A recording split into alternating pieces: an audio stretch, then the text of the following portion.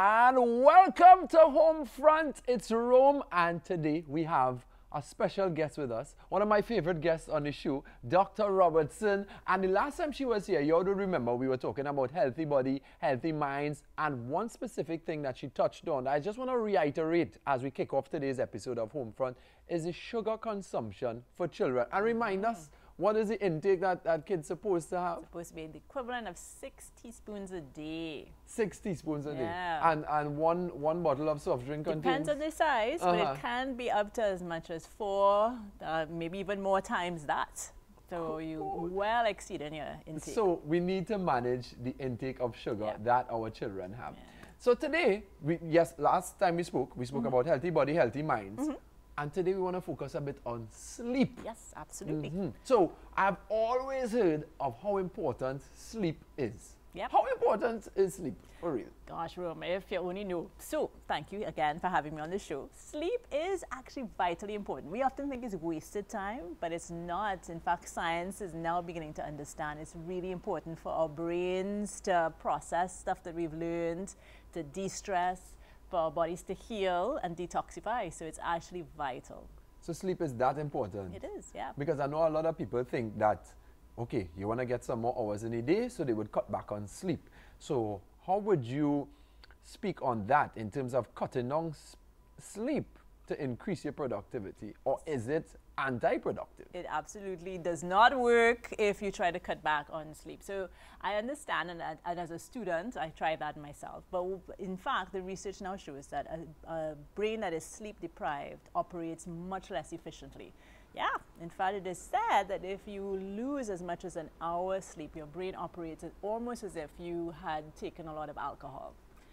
Yeah, so you actually don't process information as well, you don't deal with emotions as well, you can't operate anywhere near as efficiently on a tired brain. That is why I was going so when I don't sleep. That might be why, yes. So how much sleep is recommended for both kids and for adults? So it really depends on your age. It's a really good question. And from this, the National Sleep Foundation in the US has a lot of good data. So what it does say, let's say primary school children, on average, what's recommended for them is somewhere between 10 and 12 hours sleep a night. 10 to 12 hours sleep a night. But what I'm shocked at is actually how very few children, in fact, get that. Especially now in COVID times, when routines have kind of gone out of the window, maybe bedtime is no longer strict. I have a lot of children coming into the emergency room who maybe are going to bed later and later at night, or maybe being up all night, mommy and daddy have fallen asleep, and they are up on devices, and what's happening is that there's no regulated sleep time for them. Yeah? So that's for the children? That's for the children. And for teenagers now, the recommended time frame is somewhere between 9 and 11 hours sleep a night. The average tends to be closer to about 9 to 10 hours. But again, a lot of teens are not getting that at all. 9 to 10 hours. And then now for adults? Adults? So adults, males and females, are a little different. And it does depend a little bit on what your body clock is like. So some people are night owls. Some people are early birds. But generally speaking, it's around about 7 to 8 hours a night. There are a few people who can do less. But I find you're getting less and less, from a baby to a child to a teenager to an adult. We're getting less. So by the time I turn 70, I need no sleep at all. Then what happens is your body time goes higher now. So you might need less, but you'll need it earlier in the day, in the night. So you tend to go to bed earlier.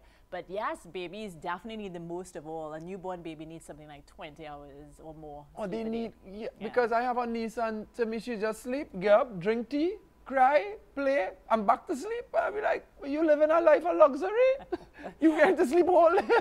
It does. So, well, remember, during that time, your brain is growing and processing, and where your body is actually growing as well. So your maximum period of growth is often in sleep for babies. Okay, so what about naps?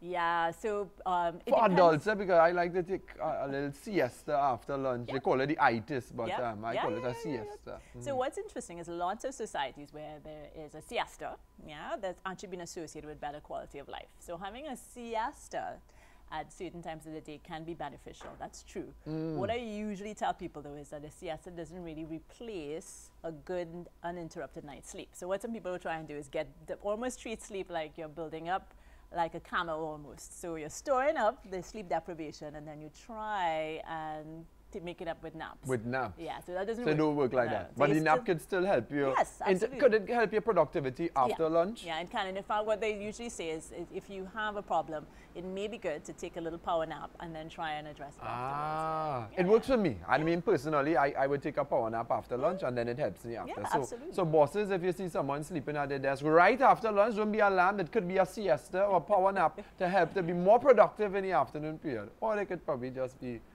sleeping on the job. So I know that we're in the pandemic and a lot of people's sleep patterns have been broken up, and you mentioned children and adolescents on these devices. What about screen time and cutting off and getting that routine to get your sleep back on track? Yeah, no, it's a really good question. So we often have to have a whole talk around something called sleep hygiene. Sleep hygiene. It's a thing. So sleep hygiene is all about managing healthy sleep. And the main rules are on this. So the main rules are, first of all, try and stick to a routine. Yeah, more or less have around the same bedtime, bearing in mind the number of hours of sleep a night that you need for your age. The second is definitely switch off the devices an hour before bedtime. An hour before bedtime. Yes. And so screen time. That for me is a big rule. And there's a few reasons why. One is that all of these devices tend to emit something called blue light. Right. And light from that end of the spectrum basically interferes with your body's natural sleep cycles, specifically something called melatonin, which is a hormone that we need to help us naturally go to sleep. All that gets messed up totally with a lot of artificial lights. So essentially we try and switch that off. And then the other thing I tell teenagers in particular is do not charge up the devices in the bedroom. Charge them outside the bedroom. Have a charge point that's not in your room. A lot of teens are sleeping with devices under the pillow, by their head. And that basically means that very often, although they'll tell you otherwise, you want to have your notifications definitely switched off. Because if they are close by to the headspace, a lot of young people are often constantly checking to see what's going on. You don't want to miss out. FOMO is real, right?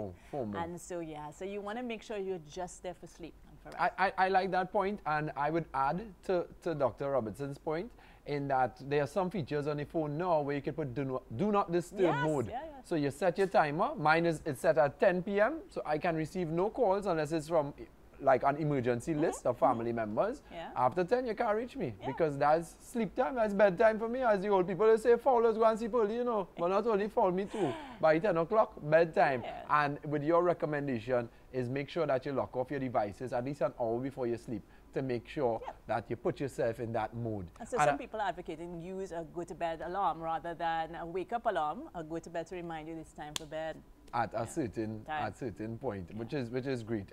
As well with that do not disturb feature too. Sometimes it gives you an alarm, time to get ready for bed. So let's prepare for bed earlier, get enough sleep so that we are productive throughout our day. I'm not sure if you all hear any rain in the background, but you see when rain starts to fall, I just want to sleep. But before I fall asleep, let's do a mindfulness minute.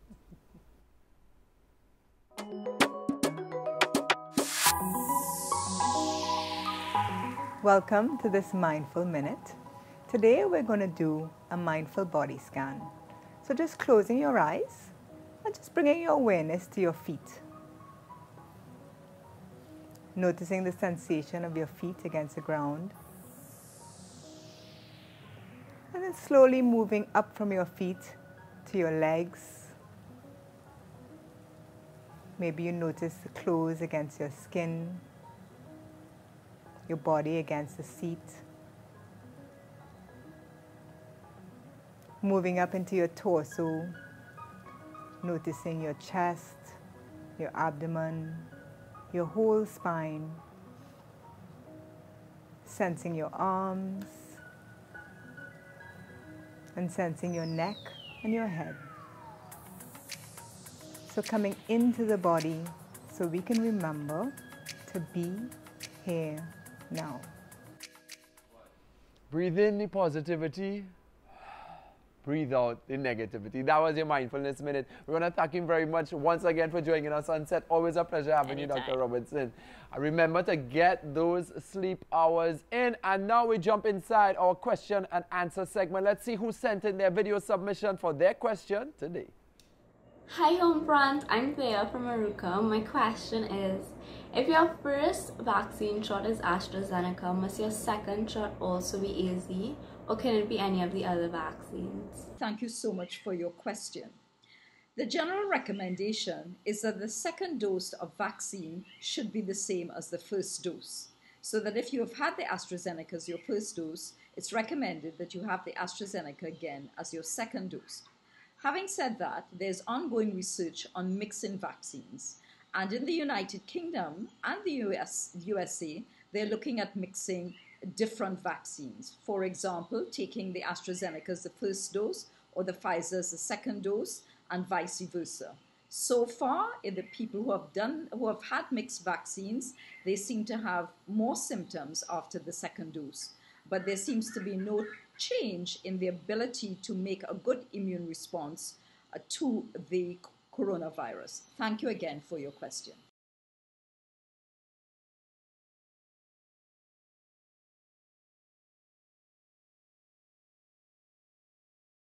I love it when we get to interact with our audience, and that's why it's so important for you to keep on sending those questions via your video submissions to the email address on your screen. So pick up your phone, take your selfie video, send us those questions, and we're going to get them answered by one of our specialists, one of our professionals right here on Home Front.